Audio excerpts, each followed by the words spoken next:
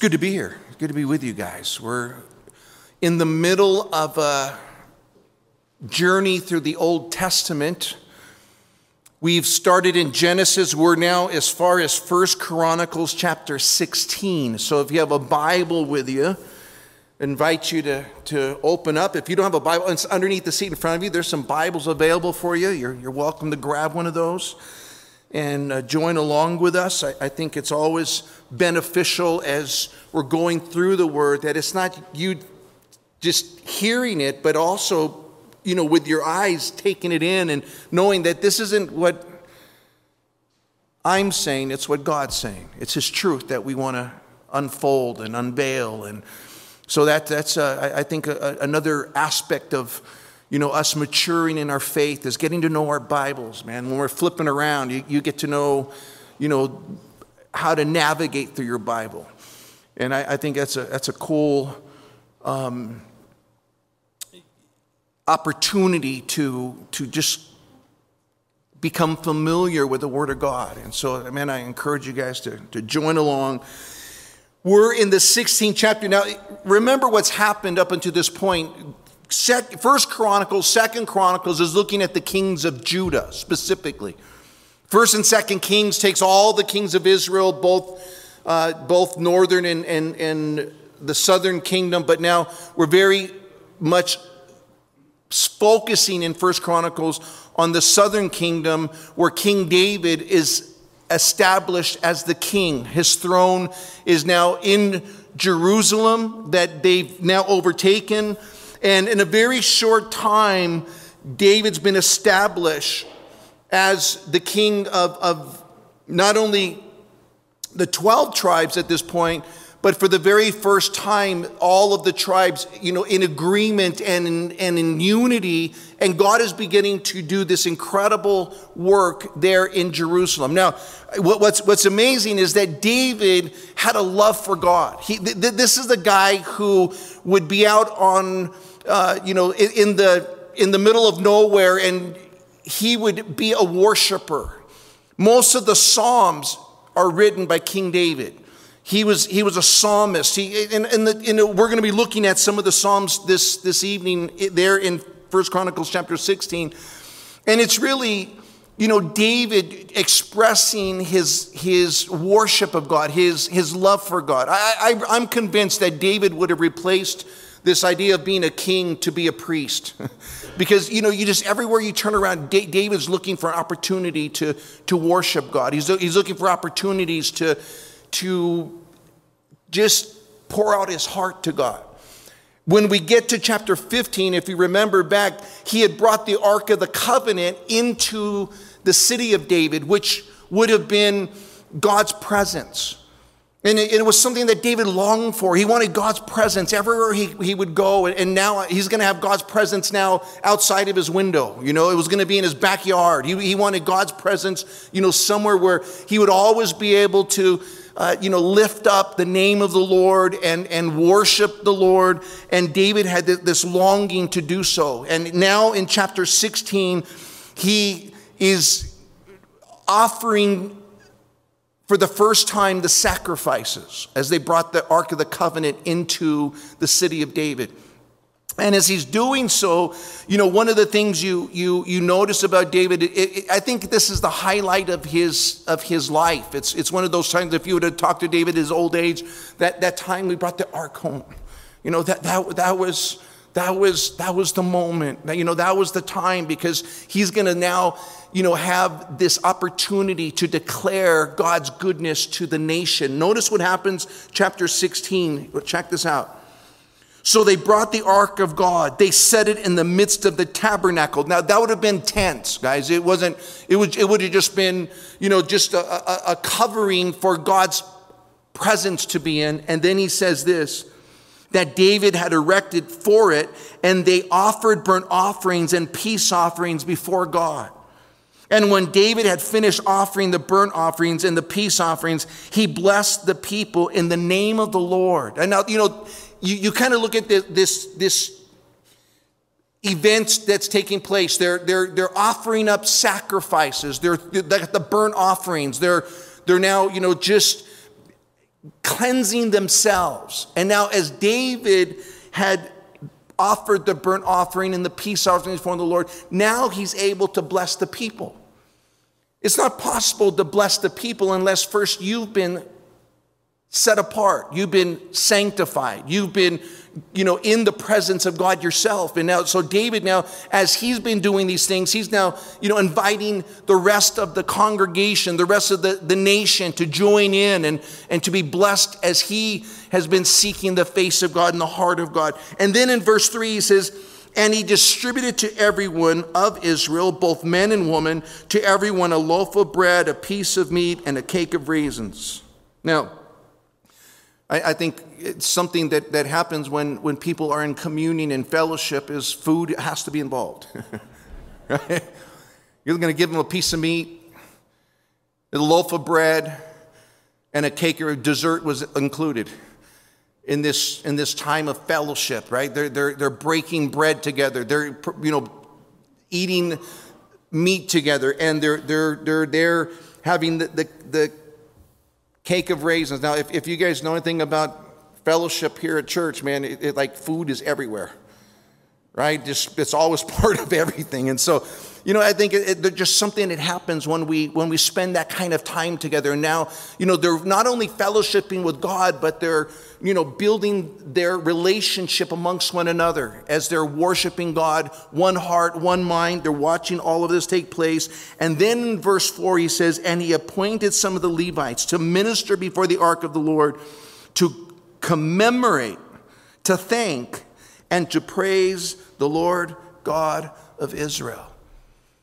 And so David now is like, man, this is going to be an ongoing event. When we get to the end of the chapter, he says he now assigns people that every day they would be out there worshiping the Lord. Every day they would be out there offering the sacrifices, blowing the trumpets, playing the stringed instruments. It was going to be a daily event, morning and evening.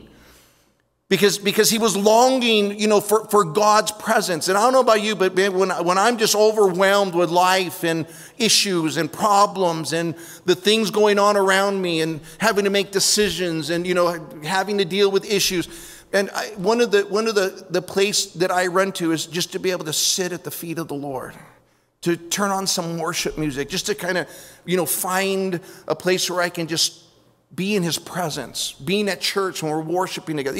Those are places of just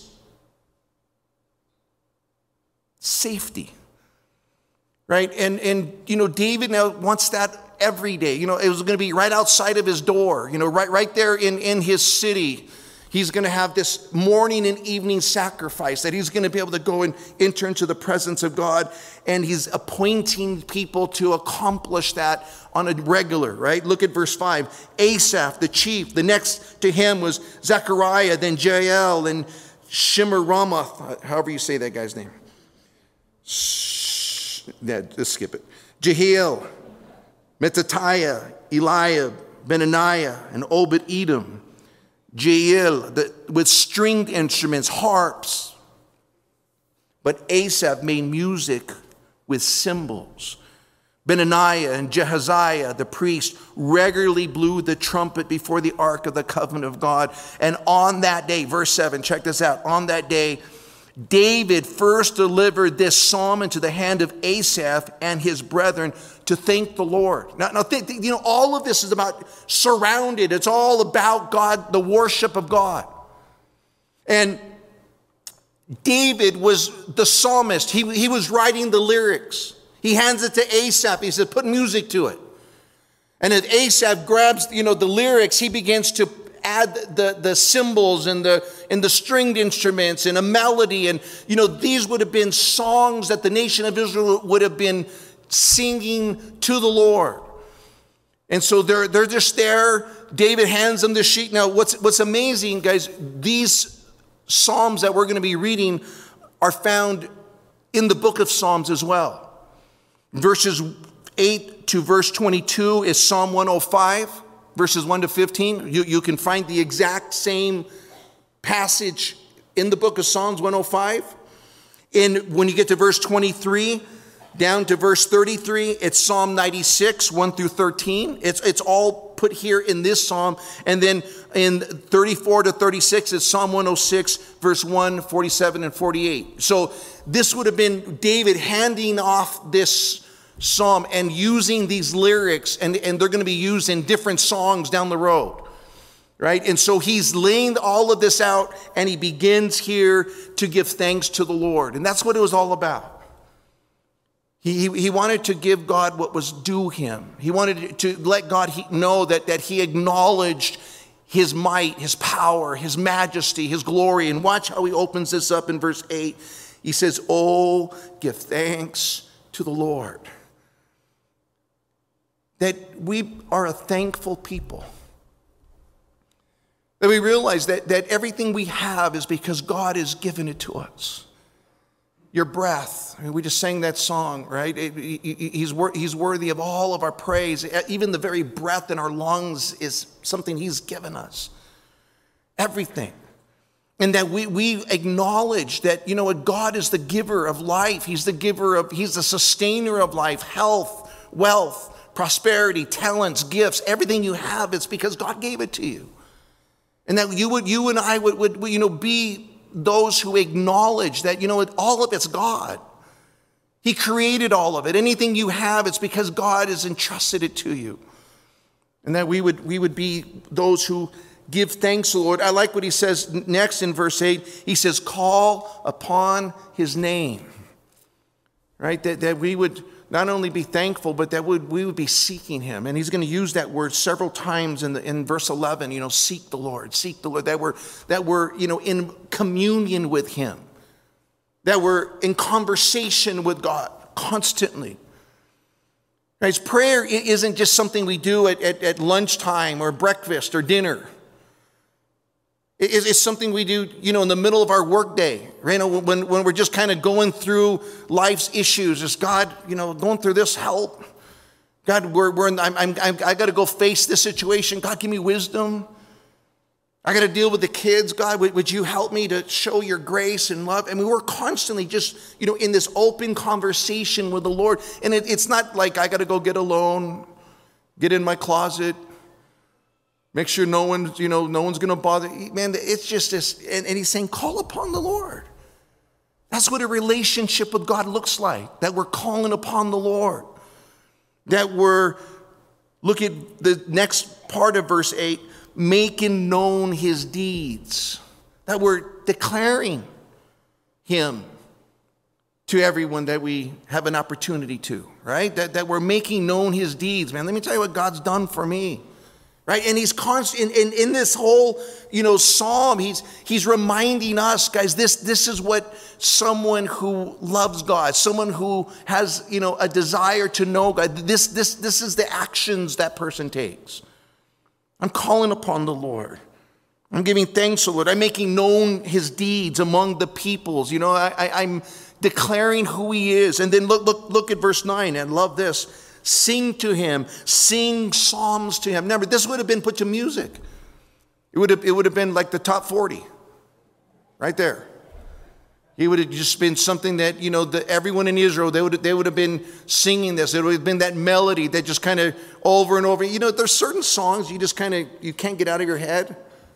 Little rhymes when you're a kid. I can still say certain rhymes. You're just like, man, that's weird. I was like 4 years old. How in the world do I still know that stuff? And I think that part of our memory is and there's some things I put in my head as a teenager I wish I can get out, and I can't, right? Those melodies that you just had in your head, you're like, oh man, I didn't, it was wild. I remember getting saved and then hearing some of the songs that I used to know all the lyrics to, and not even realizing what they were saying, and you just kind of like, oh, that wasn't good, right? I mean, that was bad, but you didn't even kind of register. And how important it is that we're taking, the songs that are elevating God, and just hiding them in our hearts. And most of those are songs that are acknowledging God's greatness, God's goodness, God's faithfulness. And he's saying, sing to him. Sing psalms to him. There it is again. Talk of his wondrous works. Glory in his holy name. That we're, to glory in the name of God, just to acknowledge that, man, he's his majesty. Now, think about this. The Jews didn't even know how to say the name of God. They would replace the name of God and they would use YHVH. So, I mean, they took all the vowels out of the name of God because God's name was so holy that they wouldn't repeat it. And so all they were left was YHVH. How do you even say the name of God? YHVH. No. And so some people, say Yahweh, some say, Jehovah, but no one knows how God's name was actually pronounced because the Jews had removed that out of there. You and I have the name of Jesus, the name that's above every name. The Bible says this, that every knee is going to bow and every tongue is going to confess that Jesus Christ is Lord. Every knee will bow. Every tongue can confess that Jesus is Lord, right? So we have the name of Jesus. How much more should you and I be elevating the name of Jesus? We know his name. It's not a mystery. It's not something that that we have to assume or guess at it. We know that the name of Jesus is the name that's above every other name. And here he is. He's saying, you know what? Man, glory to his holy name.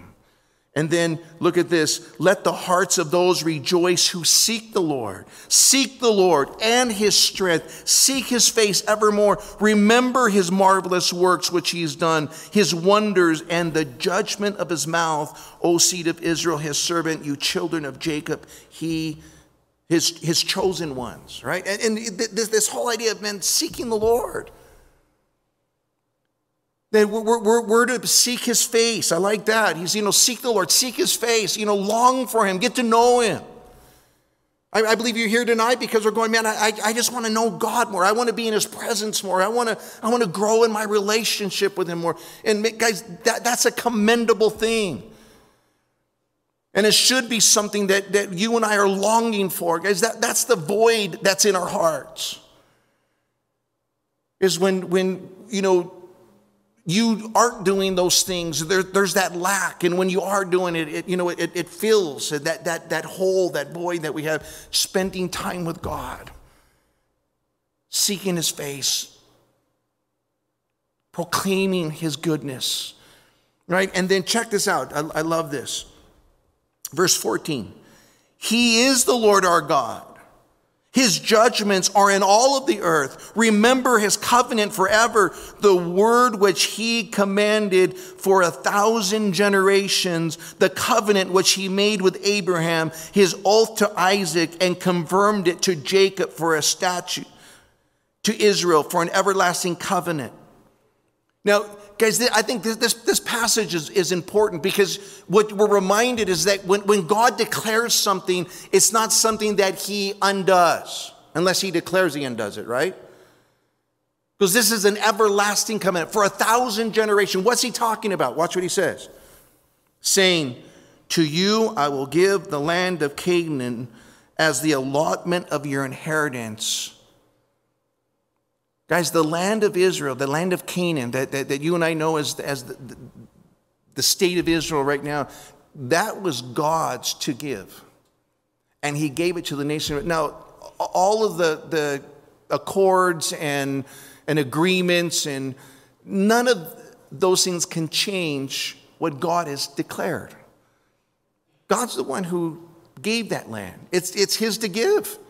He gave it to the nation of Israel. And right now, there's all kinds of commotion going on. Iran's, threatening them. And you got the Palestinians that are wanting to take it back. And, you got all of this commotion. Guys, the Middle East is constantly in turmoil.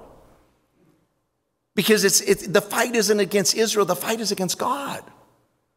This is a war that the nations of the world are trying to somehow undermine what God declares to be true. And so this whole idea of replacement theology, that Israel was no longer God's people.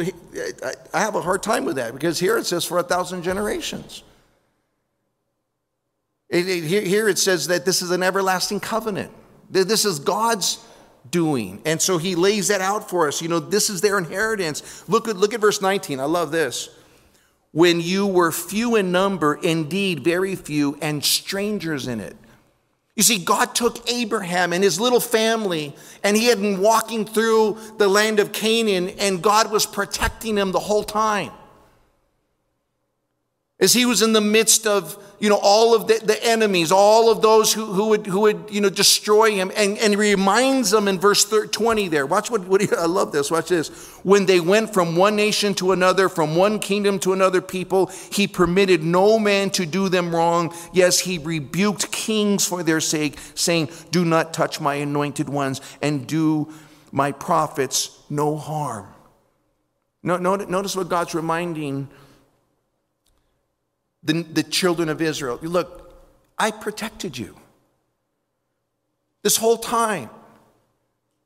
I've had my hand upon you. No king's been able to destroy you because I've had my hand upon you. No one's been able to wipe you out because I've had my protection. When Abraham went into Egypt, I don't know if you guys remember the story, he went into Egypt and the king wanted to take his wife from him, Sarah. And he told Sarah, do me a favor, babe. They're going to kill me if they see you because you're so beautiful. That the king sees you, he's going to kill me so he can have you. So let's just tell them you're my sister, okay? It's just a little, it's only a little kind of lie because, we're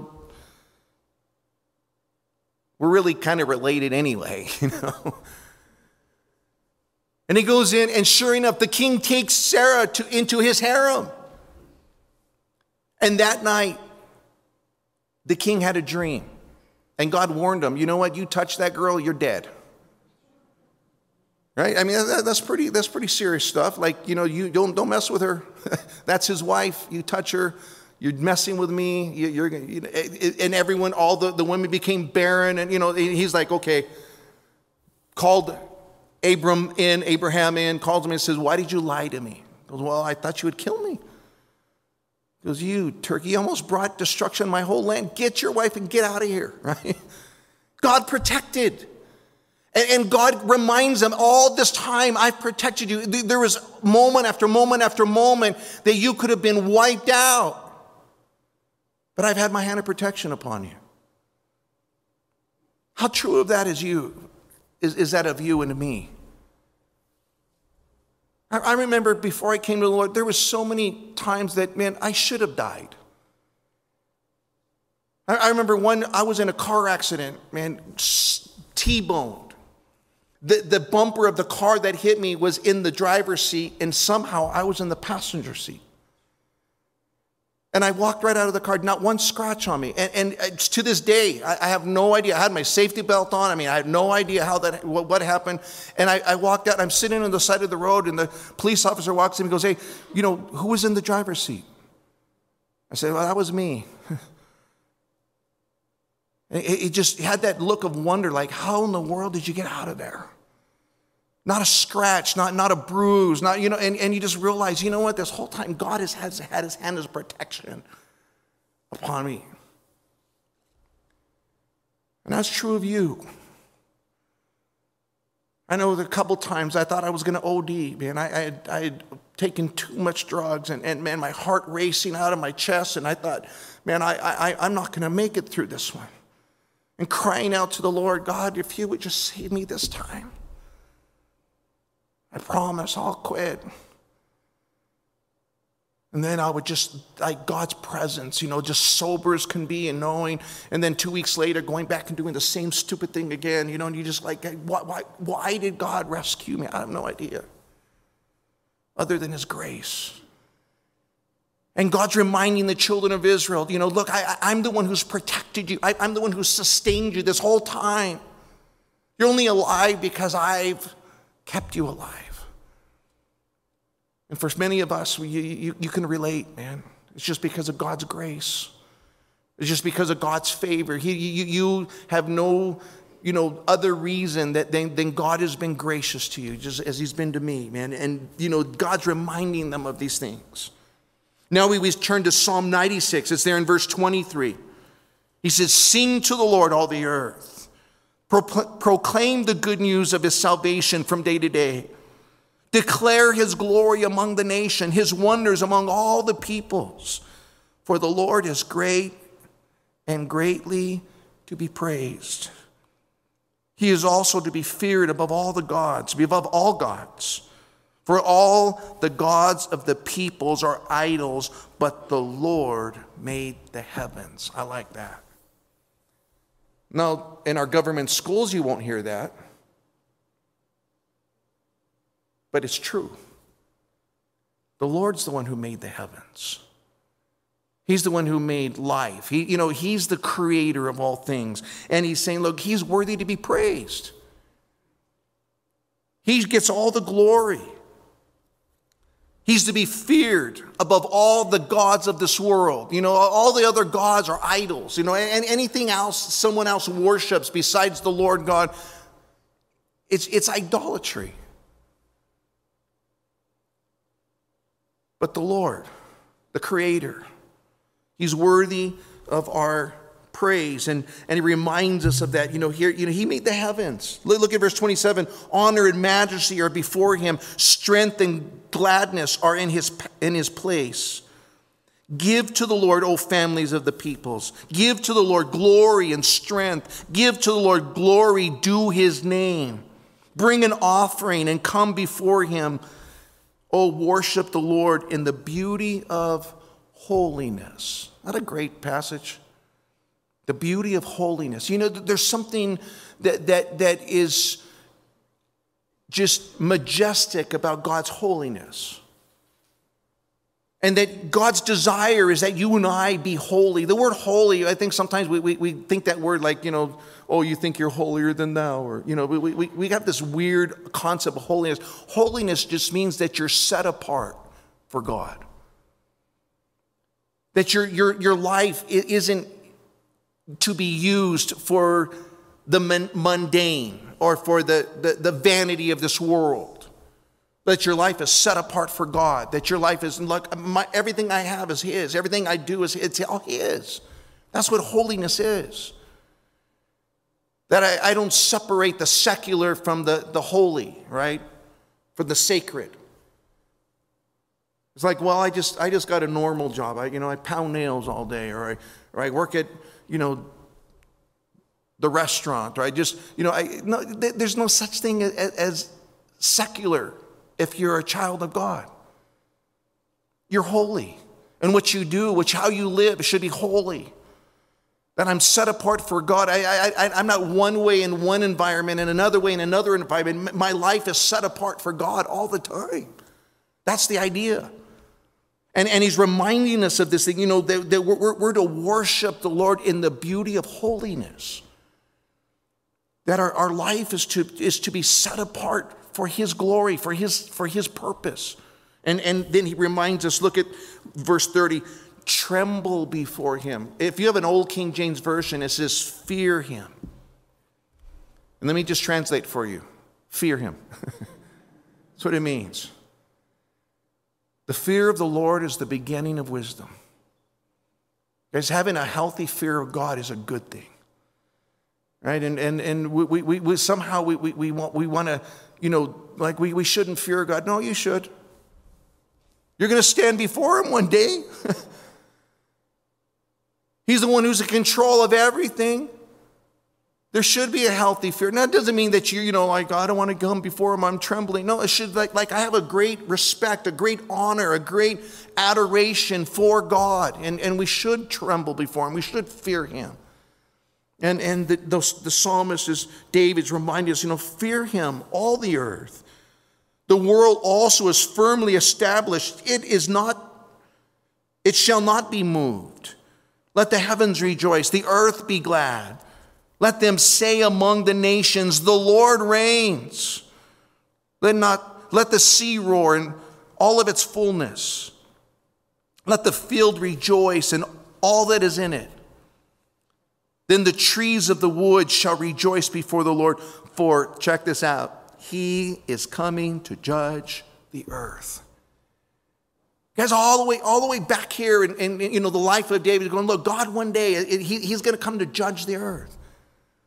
He's going to set everything right. Everything's going to be in order. God is going to bring righteousness and truth and judgment to a world that's rejected him.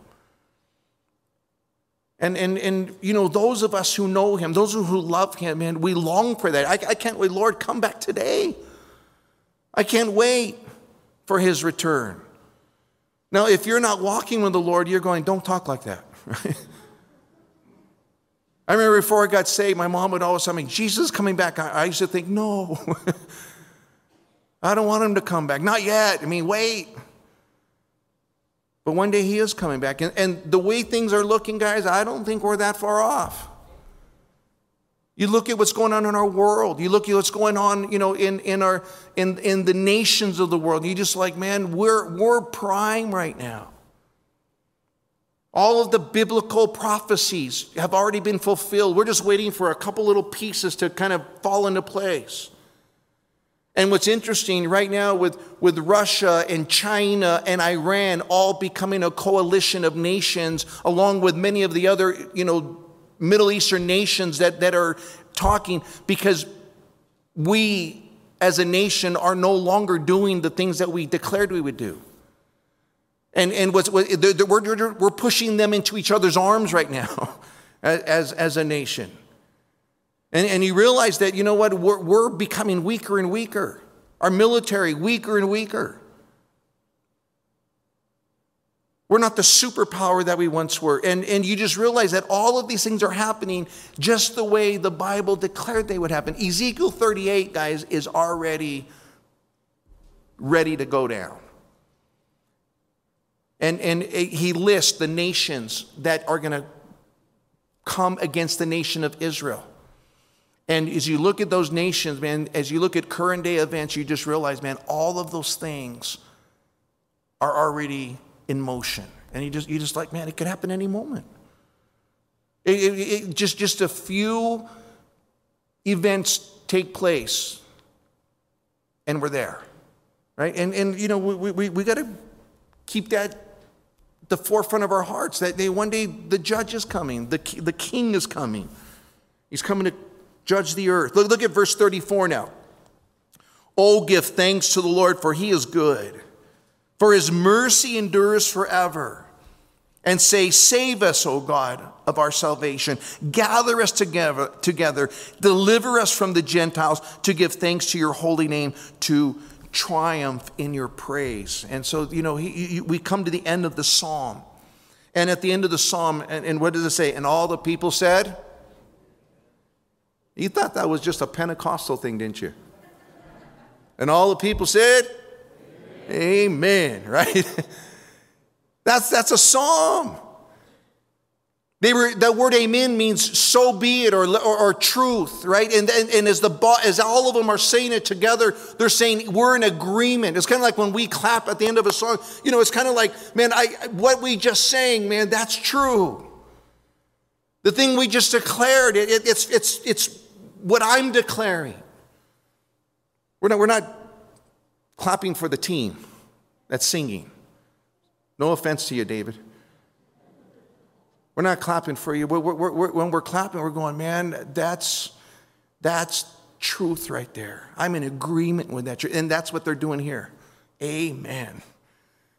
And they're declaring that. Now, look what he says in verse 37. So he left Asaph and his brothers there before the ark of the covenant of the Lord to minister before the ark of the regularly as every day's work required. And Obed-Edom and his 68 brethren, including Obed-Edom and the sons of Jeduthun and Hosea, to be gatekeepers, and Zadok the priest and his brethren, the priests, before the tabernacle of the Lord at the high place that was at Gibeon, to offer burnt offerings to the Lord on the altar of burnt offerings regularly. Here it is, morning and evening, to do according to all that was written in the law of the Lord, which he commanded Israel. And with them Haman and Jeduthun and the rest who were chosen, who were designated by name to give thanks to the Lord because his mercy endures forever. And with them Himam and Jeduthun to sound aloud with trumpet and cymbals and the musical instruments of God. Now the sons of Jeduthun were gatekeepers, and all the people departed, every man to his house, and David returned to bless his house. Now, think about it. What a day that would have been. David's just like, man, the house of God here, we worship the Lord, we sang to the Lord, we offered sacrifice to the Lord. He came to the end of that, and David was on cloud 9. Right, just there, excited, man. Finally, I've been longing for this moment. I've been waiting for this day. And he's there in his house, chapter 17. This is cool. That's what he says. It came to pass that David was dwelling in his house. And David said to Nathan the prophet. Now, David's hanging out with Nathan the prophet. They're there in the city of David. Nathan the prophet. You'll remember Nathan. Nathan's the one who rebukes him when he fell into sexual sin with Bathsheba. Right? This is that same Nathan. So Nathan was a man who had a great relationship with God. God would speak to Nathan. And Nathan was there with David, and David comes out and he says, so now I dwell in the house of cedar, but the ark of the covenant of the Lord is under tent curtains. And Nathan said to David, do all that is in your heart, for God is with you. And what David's declaring is, look, I'm in my beautiful home. I got cedar walls. It would have been, a mansion. It would have been a place of great substance. And David's going, look, I'm dwelling in this beautiful home, and God's out there in a tent. Something's wrong with this picture, right? And I think David, after experiencing this whole event that had taken place, he was just like, man, I just want to give God more. I just want to give God my everything. And so he's proposing to build God a house. And Nathan hears it. And I love this, that, here you got a prophet who also makes mistakes. That's encouraging. He jumped the gun, because we're going to find out that God's going to tell Nathan, why did you tell him to do that? I don't want him to do that. And he's going to have to go and correct what he just did, right? So Nathan's going, hey, whatever, God's with you, David, whatever you. And I think for all of us, guys, it should be that moment in our own lives where we're going, wait a second, just because I'm doing something good doesn't make it always right. Just because you're doing something good doesn't make it right. You got to be seeking the heart of God. There's a lot of good things to do in life. There's a lot of noble things you can do. Are you doing what God's called you to do? And Nathan here, is giving his blessing. And then he goes home, and watch what happens. It happened that night that the word of God came to Nathan, saying, go and tell my servant David, thus says the Lord, you shall not build me a house to dwell in. Uh-oh. You're not going to go tell David that what you said was wrong. You never listened to me. You didn't ask me. You just made an assumption because it's something good, that it was something that was right. And that's not his place. That's not his position. And I don't want him to build me a house. And think about how Nathan had to feel at that point. I overextended my own position, right? I spoke for God when I shouldn't have spoken for God. And now God's coming to correct me. What a humbling place to be. And now he's got to go and tell David. And watch this, guys. This is good.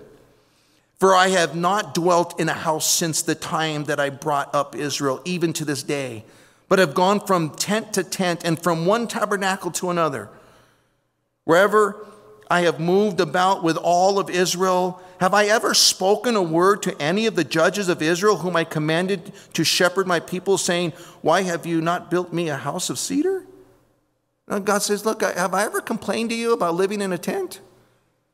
Do you think that really bothers me? I haven't ever been in a place where I wanted a house of cedar. So David, you know what? That's not something that I'm concerned about. Guys, I love this, because we'll find out from earlier passages that David was a man of war. He was a man of blood. Solomon was going to be a man who had never shed blood, and he was going to be the one who builds his house. David's not the man for that job. And now Nathan goes back and goes, look, I want you to go tell David for me that that's not going to be his position. That's not going to be his task in life, to build me a house. And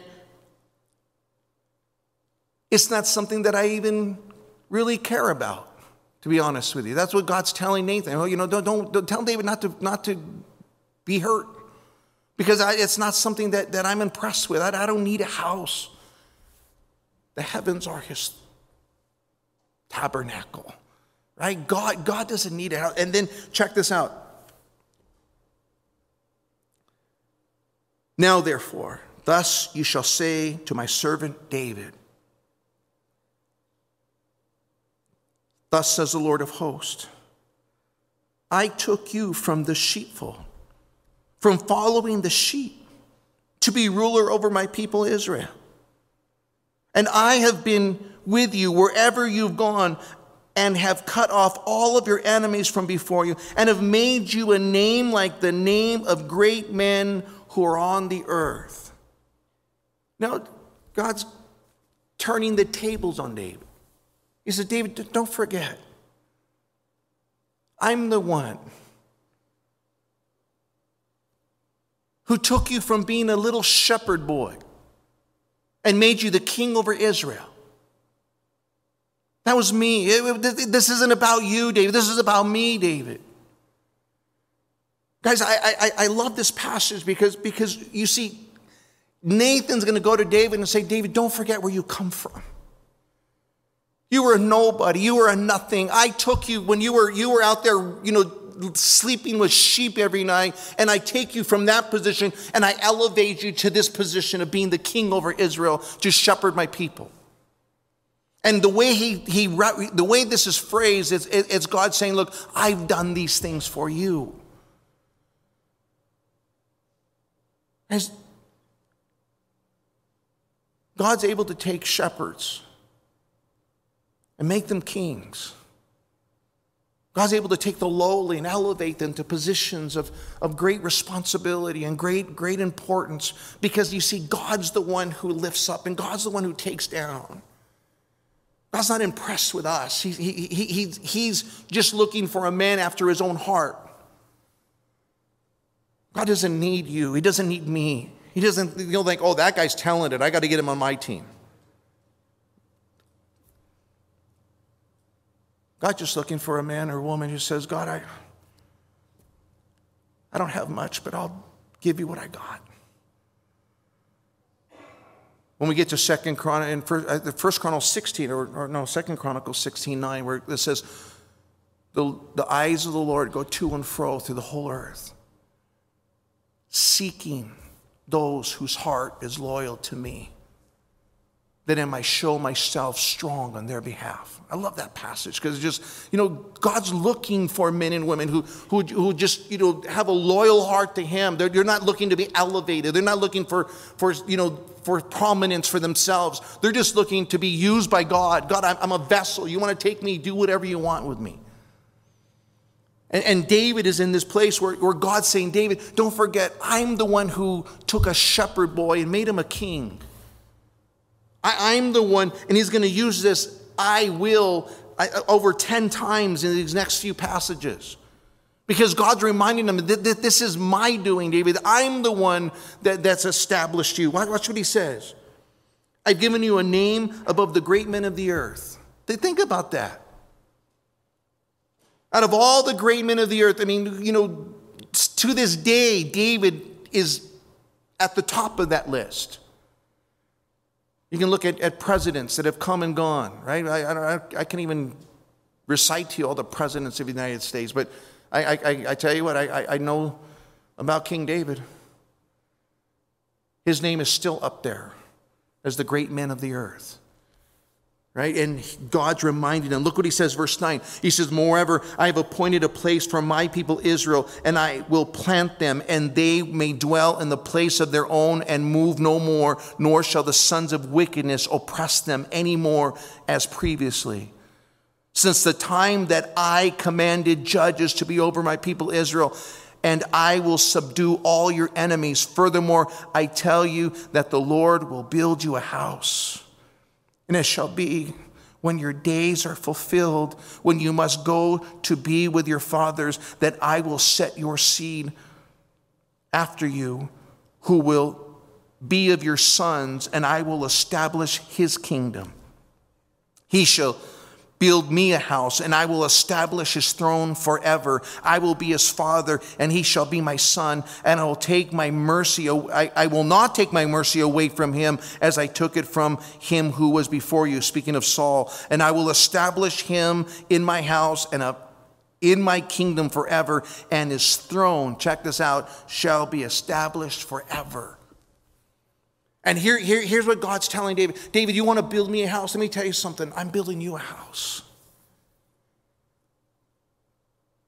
In what you desire is a good thing, David, but you know what? That's not your job.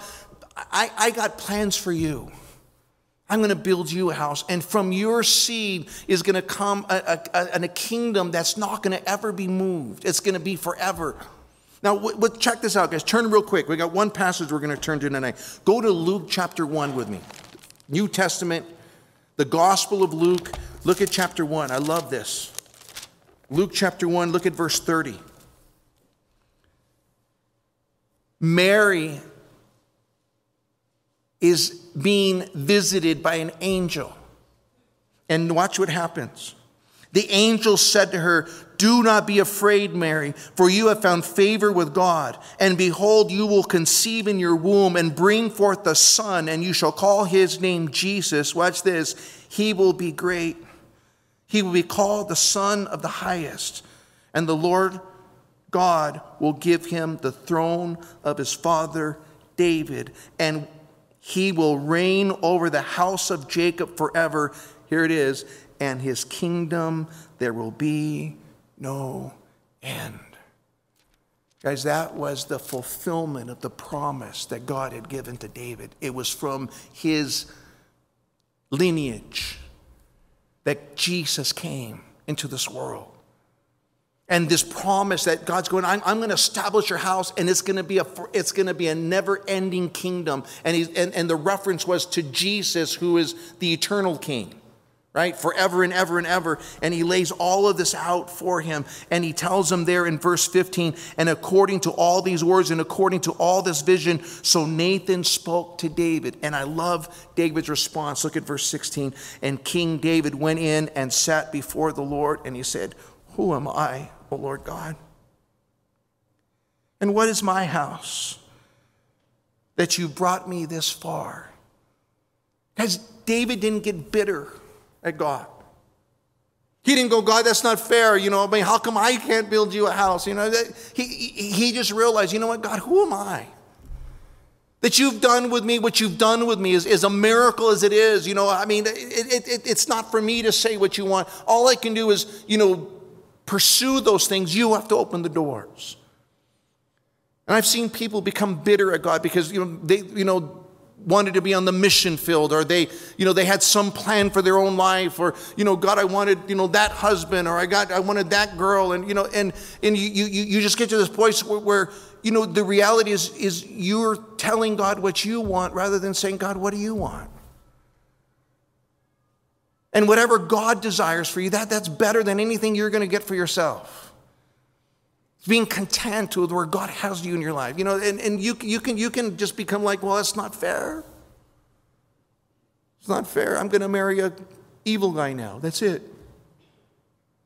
No, you just, whatever God has for you, that's the best that he has for you. You got to wait on the Lord. Be content with. And David didn't get angry or bitter or you know, frustrated, or he just says, God, I'm nobody. That you know, you would allow me to do what I do. I can't even believe you do that. That you would choose me to mop floors. You would choose me to serve your children. You would choose me to do the things that I get to do for your kingdom. I mean, what more can I ask for than that? It's understanding, and I love that David had that heart, man. Look at this. And yet, this was a small thing in your sight, O God.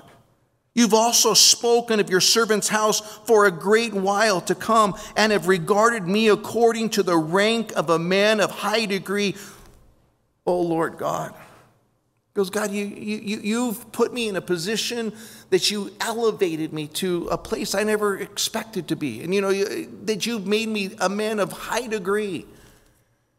Guys, this is the cool thing. You might think, well, I'm not a man of high degree. Let me tell you something. If you've received Jesus as your Lord and Savior, you're the son of a king. You've been elevated to a place of favor. That God has shown you so much grace and goodness, and you're going to be with him for all of eternity. I mean, which of us have deserved that? Seriously. Because you know where you've come from. I know what I deserve, man. I failed God. I rebelled against God. I've done things that I'm ashamed of in my past, before I came to Christ. And that God would take all of that and he goes, you know what? It's all forgiven. It's all wiped out. And now I'm going to take your life. I'm going to make something of it for me, for my kingdom. Only God. Only God. His grace, his mercy, his love, all of it on display for us. And David gets it. And if you understand, who you are and where you come from, you get it. Just like, God, you would choose me to be your own special treasure. You would pick me to be your workmanship. I'm your poem. I'm the one that you're gonna use for your glory. That's beyond my capacity to comprehend. And David gets it. He's just like, God, that you would allow me to do that. Look at verse 18. What more can David say to you for the honor of your servant? For you know your servant, O Lord, for your servant's sake, and according to your own heart, you have done all this greatness in making known all these great things. O Lord, there is none like you, nor is there any God beside you, according to all that we have heard with our ears. And who is like your people Israel, the one nation on the earth whom God went to redeem for himself as a people, to make for yourself a name by great and awesome deeds, by driving out nations from before your people, whom you've redeemed from Egypt. And you have made your people Israel your very own people forever. And you, Lord, have become their God. And now, O Lord, the word which you have spoken concerning your servant and concerning his house, let it be established forever. And do as you have said. Let it be established that your name may be magnified forever, saying, the Lord of hosts, the God of Israel, is Israel's God. And let the house of your servant David be established before you. For you, O my God, have revealed to your servant that you will build him a house. Therefore your servant has found it in his heart to pray before you. Wow. Here's David's conclusion. He says, God, that you would even entertain this idea that you're going to establish my house, that I'm going to be the instrument you're going to use to bring forth a forever kingdom. That God, how can I even complain about anything? Why would I even say a word against you, God, that you've been so gracious, you've been so good, that you take nothing and you make something. You take what's been discarded and you make it your own treasure. And guys, you just realize is that that's how God works. That's what he does. He takes the nobodies. He takes the nothings. Matter of fact, he tells us in Corinthians where he says that God has taken the base things of this world, the things that are not, to confound the wise, right? He takes the foolish, and then he pours his grace upon that life. And you know, that's what he does for us. We deserved hell, and he gave us heaven. We were vile, and he made us pure and holy before him by his blood. God. And I think David's in a place of just astonishment and amazement, as you and I should always be, that you know, God's working in us, that he loves us, that he desires to use us for his kingdom, for his glory. If we would just come and say, God, take my life and use it. That's all he's looking for. And it may not be what you would expect, or what, you know, but that he would do anything is an amazing thing, right? That he would do anything. And you look at this whole idea, and David just said, God, that's why I come to you. I just want to pray to you. I just want to acknowledge you as my King, my Lord. And then closing verse here, I love, look what he says. And now, Lord, you are God, and have promised this goodness to your servant. Now you have been pleased to bless the house of your servant, that it may continue before you forever. For you have blessed it, O Lord, and it shall be blessed forever. And here's what David's saying. God, what you said, I believe. The things you declared, God, I'm all in. Guys, that's really all that you and I have been given the responsibility to do. God, what you say about me, God, I can believe it. You see, because the devil wants to come and tell you, you know what, you're a creep, and you're no good, and you failed, and you messed up this many times, and God's not going to forgive you, and God doesn't love you. And the enemy's constantly trying to lie to us, constantly. And when you and I have been given the responsibility, God, I don't believe the lies. I believe what you say. I believe what you declare. I believe the truth that you have promised. And as you, by faith, believe the things that God says about you, if you believe the things that God declares, then you begin to walk with a confidence that it's God who forgives. It's God who loves me. The enemy wants to condemn me, but God wants to forgive me. You see, I don't fall into this trap that I'm going to believe the lies any longer. I want to believe the things that God declares. And David just said, God, I agree. I want what you want. I just, now, you know what's cool, guys? And we'll cover some of this later, but Solomon ends up building the temple, right? We know, and it was a magnificent temple. But David, for the rest of his life, is gathering together the gold and the silver, and he's preparing all of the wealth and all of the resources so that Solomon could build the temple.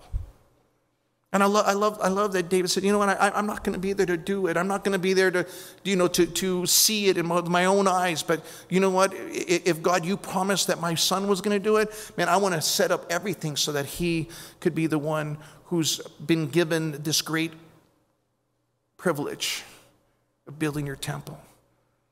Because it's for your kingdom, that's what matters. And guys, that we would be kingdom-minded people. Seriously, you know, whatever God wants to do. If I were to die and it would be the next generation that God's going to use to bring revival, man, if I can just be some part of it, if I can have just some ability to just prepare for that's going to happen, what a privilege that is. That you and I, man, my prayer is that we would see God just blow this place out of the water. That we would have to go to 10 services, right? Whatever it takes, man, because we can't fit people in the door. I want to see revival. But if I don't get to see it, that we can prepare it for the next generation to see it, then so be it, man. I just want to make sure that we're doing the things that God's given us the privilege to do for his glory.